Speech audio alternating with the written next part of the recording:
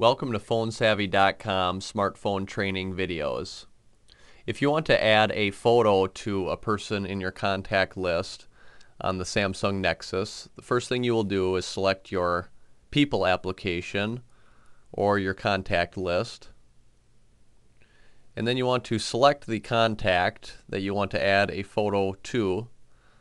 Once that contact screen appears, we want to press the button in the top right corner with the three dots, and it will give us the option to edit our contact.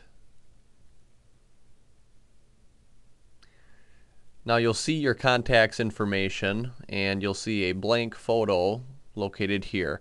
If we touch this image, it will allow us to either take a photo of this person or select a photo from our gallery.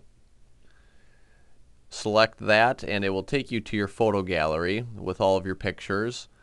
You can then select the image that you would like to use for that contact.